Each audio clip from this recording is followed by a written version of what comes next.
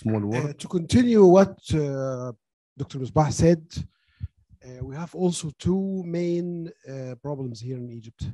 We have a very large number of diabetics. As you know, according to the IDF Atlas, the last one, we have more than 10 millions of diabetics in Egypt. And unfortunately, we have a few number of well-trained physicians, well-trained specialists to cope with this very large number of diabetic patients. So we need two things. First, we have to educate most of the primary healthcare providers, because those healthcare providers or those junior doctors who will treat most of the cases. The specialists cannot treat all this number. So we have to offer a very well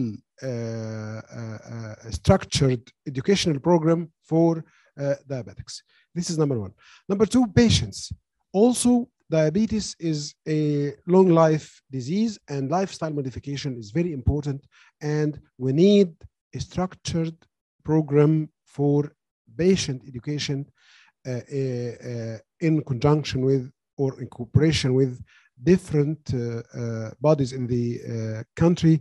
The media has a very, very important role to carry in this aspect, because we have channels specialized for cooking, and every media channel have at least 2 hours allocated for cooking.